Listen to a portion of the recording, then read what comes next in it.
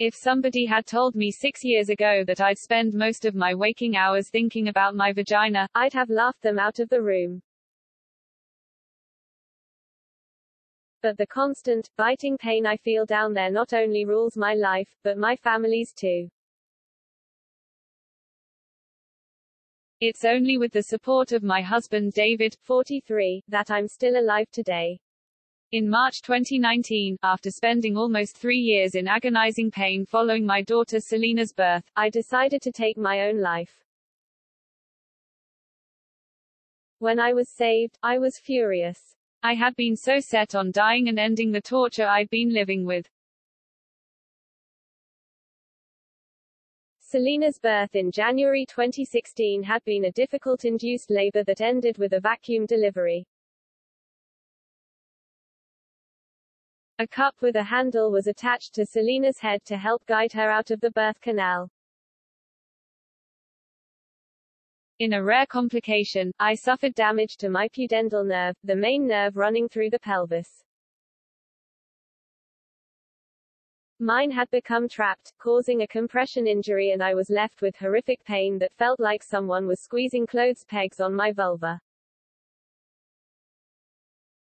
Despite multiple trips to the doctors, GPs and specialists dismissed me, saying normal women coped with postnatal discomfort. Not being able to wear underwear or trousers isn't normal, I told them. But my pleas for help fell on deaf ears. I began researching online and eventually found a Facebook group for women with pudendal neuralgia. My symptoms ticked every box. I couldn't even sit down and was only able to wear linen trousers. But when I asked a gynecologist if my symptoms could be caused by that condition, he laughed at me. I walked out of that hospital and sobbed my eyes out. Will I ever get better? I asked David, a former Marine. He felt as helpless as me. Even a pain clinic couldn't help me. I couldn't tolerate the medications I was prescribed and spent months in withdrawal from nortriptyline, a medicine for nerve pain. It did nothing but leave me a nervous wreck. I forked out privately for acupuncture and physiotherapy, but nothing worked.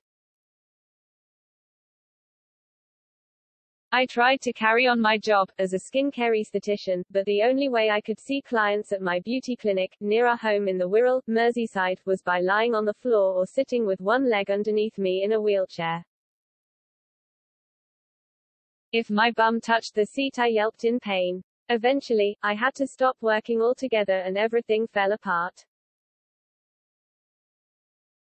I couldn't care for myself or my family. Sex became increasingly difficult, although David was understanding, and my mental health spiraled out of control. In the spring of 2019, I realized I could no longer bear to be around my daughter because I was worried my rattled state would frighten her. I thought, what's the point of living? I can't even be a mother. It tears me up to say it, but the white-hot, pinching pain that coursed through my vulva and pelvis every waking minute had become so severe, I didn't even feel I loved my daughter. The pain left no room for anything else. I was numb to joy. It's hard to think about now, but not even the thought of leaving my 3-year-old girl without a mum was enough to pull me back from the dark place my mind had gone to. I wanted to end my life. If my mother-in-law hadn't been worried about me on that fateful day, I'd be 6 feet under right now. She called David, who rushed home and broke the door down in sheer panic. I was taken to hospital and given life-saving treatment. It took a long time for me to come around, but when I did, the first thing I felt was pain, then rage. After that, David began making desperate calls to experts in pudendal neuralgia outside the UK. One day, he told me he'd found one in Texas. How can I travel there when I can't even drive Selena to school? I said. David kept searching until he found details of pudendal neuralgia expert Dr. Eric Bortrant, of Bastide d'Orxium in Aix-en-Provence, France. In November 2019, I flew to see him. He ran a color ultrasound and within minutes diagnosed pudendal nerve entrapment. It was a relief to finally put an official diagnosis on my pain, but infuriating too. Why hadn't doctors or specialists in the UK run that simple test? We borrowed money from our family and used all our savings for a £7,000 surgery with Dr. Bortrant to release the nerve and repair the damage that had caused it to compress. But relief was short-lived. The nerve had been trapped for so long it was still firing all the time. We paid thousands more for radiofrequency ablation, Botox injections and cryoneurolysis, to no effect. Eventually, Dr. Bortrant fitted a special pump into my abdomen that released a constant drip of local anesthetic to numb the aggravated nerve.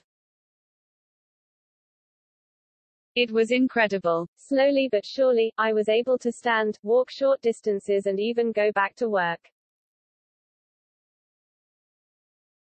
I felt more like myself than I had in years, and while I still had bad days, I also had days when I could do the school run and cook tea. All the love I hadn't had space to feel flooded back, and whenever I looked at Selena, I cried tears of joy. Suddenly all those little moments, like cuddling, reading her a bedtime story or driving her to school, they all felt real. They were the golden moments of normality I'd craved and missed out on for years. I knew I'd never have another baby because of everything I'd been through, so I wanted to soak up every new milestone. Now, I'm facing a new battle. I can't get my pump refilled here, so every 4 to 6 weeks, I have to travel back to France for a 5-minute refill. So far, David and I have spent £50,000 trying to get me back to a decent quality of life, but we shouldn't have to.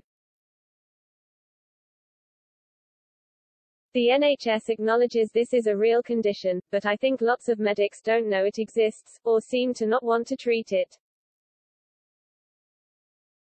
To the women out there who've suffered a birth injury, I'm so sorry.